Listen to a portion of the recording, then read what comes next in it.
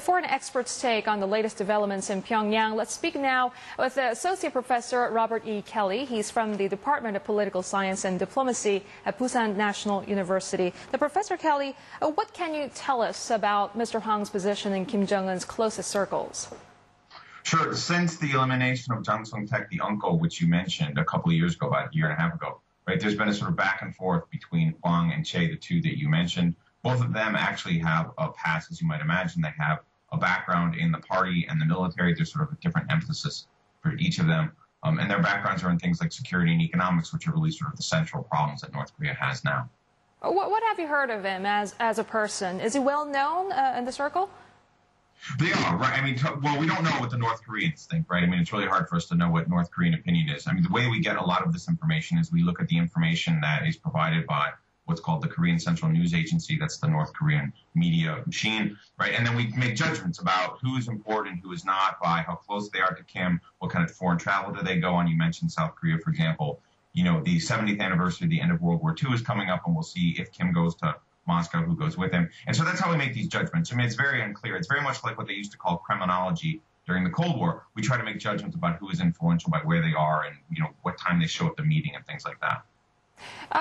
There's been a seesawing of power struggle between Hwang Byung-seo and Choi Ryong-hae. So where is Choi Ryong-hae in the hierarchy now?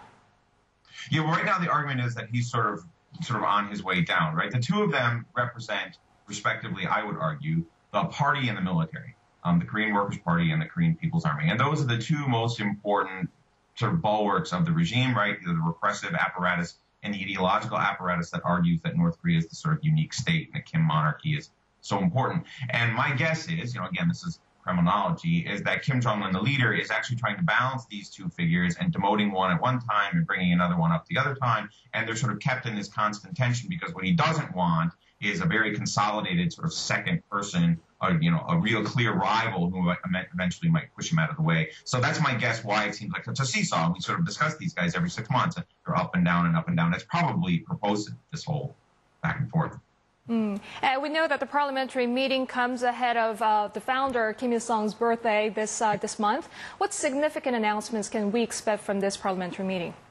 Yeah, the parliament in North Korea is called the Supreme People's Assembly. It meets once or twice a year, and it's usually a point for the North Koreans, again, for the news media machine, to provide sort of an image of all the leaders in the room, and they're talking, and, you know, the sort of elites are all there in one place. And you get usually some kind of discussion about economics. The Supreme People's Assembly is really sort of more like an economic outfit. There are sort of other parts of the North Korean government responsible for nuclear weapons and security.